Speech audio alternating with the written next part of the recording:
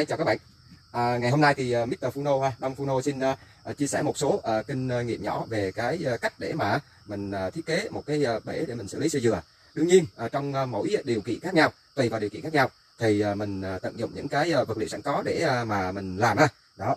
Thì cũng nhắn nhủ với mọi người một điều rằng là nếu như mình có điều kiện á thì mình mua cái sơ dừa xử lý sẵn cho rồi ha. Còn mà ông nào mà khoái gọi là nghịch ngợm rồi tự tay làm rồi mày mò á thì có thể tham khảo những cái kinh nghiệm của Đông đã trực tiếp làm, và đây là cái vụ thứ hai rồi ha, và mình sẽ chiêm nghiệm nghiên cứu và mình sẽ chia sẻ lại những cái điểm mấu chốt để làm sao mình xử lý được cái sơ dừa nó nhanh, gọn lẹ, an toàn. Ok ha. Rồi thì đầu tiên á thì về cái kết cấu bể thì to hay nhỏ không quan trọng ha, miễn làm sao nó có khả năng chịu lực được thì cái phần đó thì mình sẽ tùy vào mỗi người thôi. Đó. Thì như đây thì mình cũng nhân tiện đây mình cũng chia sẻ là cái cách mình đang làm ha, thì để cho nếu như ai mà đang có những cái vật liệu giống mình thì có thể tham khảo. Rồi ok. Rồi thì về cái khung chịu lực thì mình sử dụng đó là cái trụ cái trụ là vuông 4 ha. Đây, cái trụ vuông 4 dày 1,4 ly. Đây là cái trụ vuông 4 dày 1,4 ly để mà mình làm trụ. Đó. Và ở dưới cái trụ thì mình sẽ gia cố, tức là cái trụ này mình chỉ cắt nó 1 mét thôi, và mình sẽ gia cố bằng cái V4, mình đóng sâu xuống cây V4 này là nửa mét ha. Đó là mình gia cố nó lại. Rồi thì cứ khoảng cách là 2 mét thôi, cứ 2 mét thì mình sẽ gia cố một cái trụ vuông 4. Rồi còn cái đường viền xung quanh để mà mình dằn thì mình sử dụng cái vuông 3 ha, vuông 3 cũng dài 1,4 ly luôn. Đó thì ở trên này là một cái đường viền, trên đây là một cái đường viền bằng cái vuông ha, cái vuông 3. Đó, và từ đây xuống dưới đây là 70 phân, đó là thêm một đường viền nữa, còn cái dưới đáy thì là mình cho ở không ha. Rồi và để mà nói chịu lực tốt thì mình sẽ gia cố cái thành, thay vì là mình có thể sử dụng cái lưới B40 đó, hoặc là bây giờ như trong cái này thì có cái sẵn cái nguồn pallet thôi. Đó thì mình mua thì đâu đó 35-40 nghìn gì đó một cái ha. Thì cái kích thước bể này là dài là 8 mét, rộng 3 mét. Đó thì cái cao lên 1 mét, thì cái sức chứa của nó sẽ được là 24 khối ha. Đó thì tương đương với khoảng đó là chừng 150 bao sơ dừa. Chừng 150 bao sơ dừa. Rồi. Ok, thì một vài cái kinh nghiệm nhỏ là mình sẽ gia cố những cái ke ha.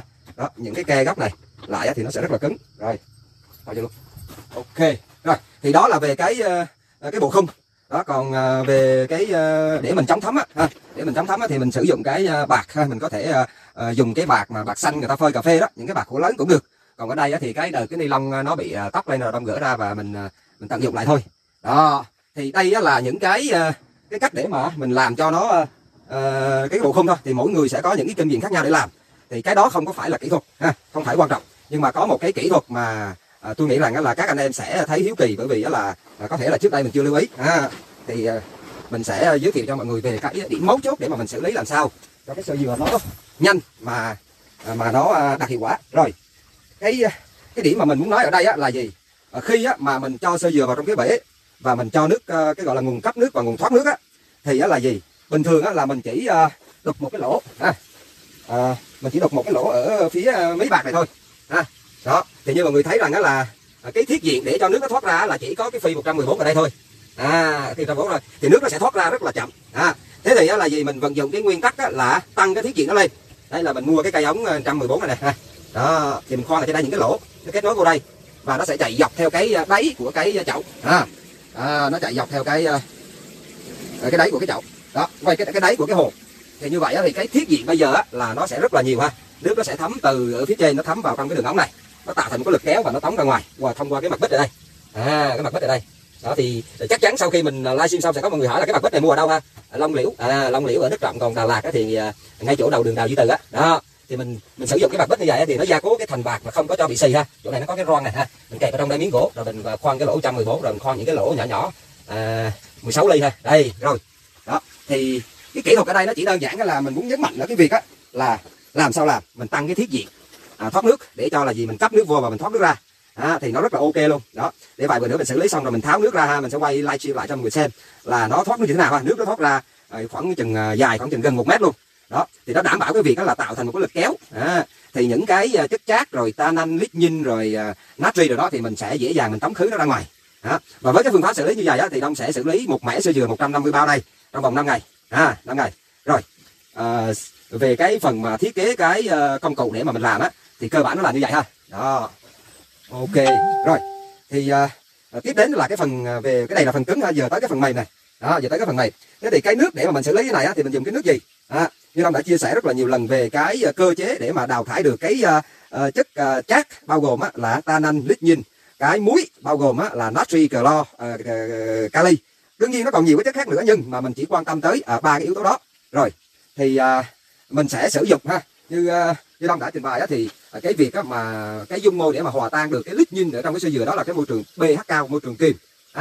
Thế thì để đạt được cái môi trường kiềm đó thì mình dùng cái gì? Nếu như mà nó chưa có cây, như hôm qua Long có nói, nó đã có cây rồi thì mình không sử dụng được cái kali hydroxit ha, hay là gọi là cái KOH á. Còn khi mình đang xử lý đây thì mình sử dụng vô tư. Nước ngoài người ta còn dùng cái KOH để làm phân bón kia. Đó. Rồi, thế thì mình sẽ sử dụng với cái nồng độ bao nhiêu? Thì đợi Long Đông quay về cái trạm bơm để Long hướng dẫn cho mọi người xem cho nó dễ. Rồi. Đó. Đây là cái mặt bích rồi. Đây, mặt bích.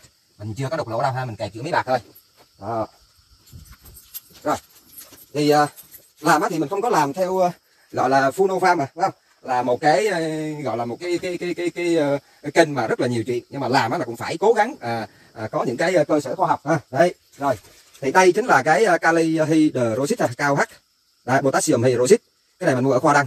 Đâu đó là 7-80 ngàn, 8-90 ngàn đó, mua lâu quá rồi không nhớ, mua từ vụ trước đang còn. Thì mình sẽ sử dụng nó như thế nào? Thì Đông đã làm thực nghiệm ở đây. Đông đã làm thực nghiệm ở đây. Thì ở hai cái nồng độ ở hai cái nồng độ. Cái nồng độ đầu tiên á thì cái nước nguồn của mình đó là 6.8. Đó. Ở cái nghiệm thức đầu tiên á, mình sử dụng cái nồng độ là 100 ppm, có nghĩa là 0,1 gram trên 1 lít nước á. Thì cái chỉ số pH nó nhảy lên nó là 9.7.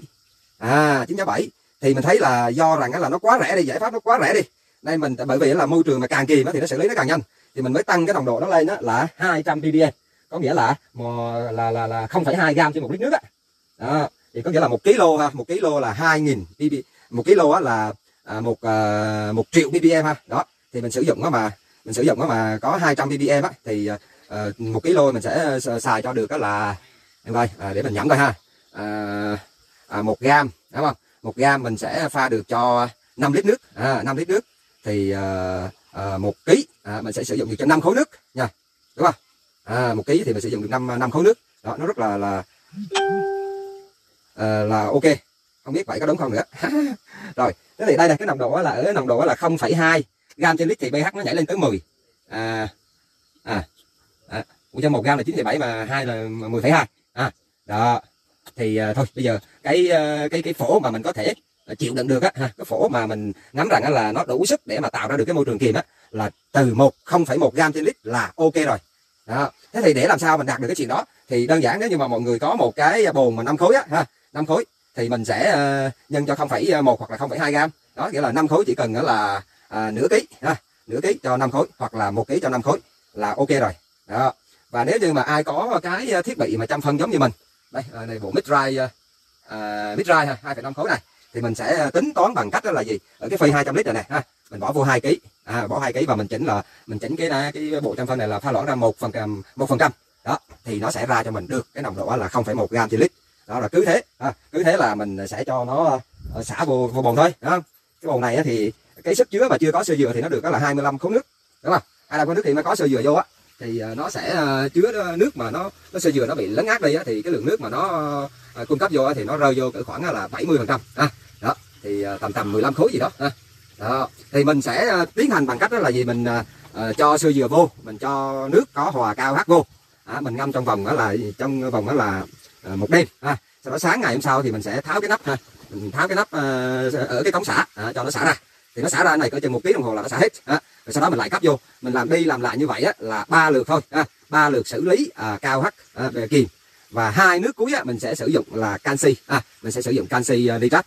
Đó, để mà canxi nitrat thì mình sẽ sử dụng cái nồng độ là 1 gram trên lít. Khi đó thì cái chỉ số EC nó sẽ ra được khoảng là 1,2 đến 1,5 EC. Đó, thì cũng ngâm và mình xả. Đó, và cái phần mà tiếp theo thì mình kiểm tra là cái nước nó trong rồi. Thì xử lý bằng cái phương pháp này thì nước mà nó đã trong rồi mình có trồng cây này kia cả 1 tháng sau thì cái nước đáy bịch nó thoát ra nó vẫn trong veo, nó không bị cái hiện tượng là nhả ngược lại cái tannin hoặc là cái lignin ra. Đó, rồi thì đó chính là những cái kinh nghiệm mà theo đồng nghĩa thì chả có trường lớp hay là một cái cơ quan chính phủ nào người ta làm cả. Tuy nhiên thì anh em FUNO á, thì có một cái tiêu chuẩn, có một cái tiêu chí để mà mình hoạt động, đó là chia sẻ những kinh nghiệm, những kiến thức hữu ích và thiết thực trong cái sứ mạng mà của các anh em làm. Thế thì đó là trong cái công việc của các anh em á, thì nó có một cái chỉ tiêu á, là gì? RD ha, anh em quan sát những cái bài livestream của các anh em là có cái chữ R và chữ D, đó là RD, có nghĩa là Research and Develop đó, Research and Develop nghĩa là nghiên cứu và phát triển. Thế thì những cái trung tâm nghiên cứu bài bản thì người ta họ nghiên cứu những cái gì đó đao to búa lớn còn như anh em tụi tôi thì từ những cái chi tiết rất là nhỏ mình sẽ thực nghiệm mô tả để giúp cho những cái người mà người ta họ có nhu cầu và họ có thể nhìn được, quan sát được và làm được luôn. Cái quan trọng nhất là cái khả năng thực thi đó ha. Rồi thì không có nói nhảm nữa, Đông xin kết thúc video livestream ở đây, và trong thời gian tới thì mình sẽ xem cái review lại cái kết quả là xử lý nó đạt không, nó có như lý thuyết ông nói không. Rồi chào thân ái và đoàn kết nha, hẹn gặp lại anh em trong những video livestream tiếp theo của Mr. FUNO nha. Chào các bạn. Bữa nay mình sẽ thử xả cái đống xơ dừa ha, bằng một số cái chi tiết nhỏ nhỏ thì mọi người sẽ thấy nó thoát như thế nào nghe. Rồi ok, đây tháo đi.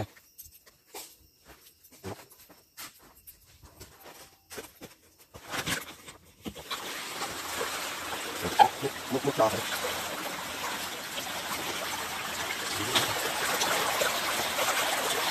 Đó.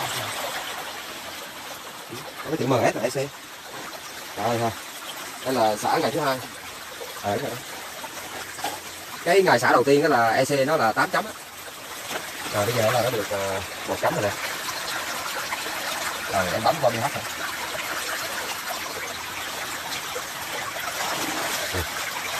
Nước lạc này ha, nước trà đó. Thì cái nước pH cấp vào á là 8 chấm, thì ở trong xơ dừa nó cũng có cái độ chua á, nên là nó lên được 7.3. Ok, biết không? Nếu như mà mình chỉ để cái mặt bích này không thôi, hoặc là một cái ống xả không thôi thì nước nó sẽ chảy ra chậm chứ không có chảy ra nhanh như vậy đâu. Đó thì cái việc mà mình làm thêm cái ống mà chìm vào trong giữa cái lõi là nó sẽ rút nước ra những dần như vậy. Rất là nặng, nên là nếu mà mọi người làm thì tăng cái dàn trụ lên chắc V5 vuông 5 á, chứ còn 4 với 3 thì nó cong hết, phải chống thêm trụ á. Đây mấy bơm xả vô đây. Cái bể này thì mình xả khoảng 2 tiếng ha.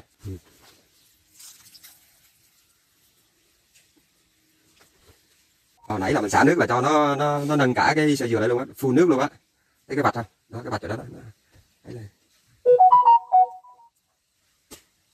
Thì cái việc mà làm như vậy á thì cũng được ha. Còn một số anh em vẫn xả trực tiếp ở trong bịch á thì mình thấy nó cũng được, chả sao cả ha. Đó thì mỗi người cứ tùy vào cái khả năng của mình, tùy vào cái độ rủi ro mà mình nhắm tới mà mình làm thôi. Đông chỉ chia sẻ một cái kinh nghiệm mà mình đang làm thì mình sẵn tiện tới giờ phút làm thì mình bật máy mình quay. Mình thấy là nó xả hồi nãy giờ nhưng mà nước thoát ra cái cống thoát ra này. Kìa. Thoát ra chắc khoảng tầm hơn nửa tiếng này. Như mặt nước ngầm ha. Cái nước xả đầu tiên đó là EC là 8 chấm. Tới bây giờ là nó đang rút ở dưới đáy. Đang rút ở dưới đáy nên là chắc là phải lên 2 chấm chứ không phải là như lúc đầu đâu. Đúng không? Đó thử.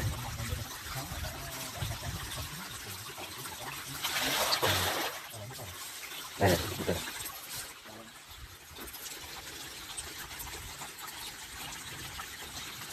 1.2 này. Ok.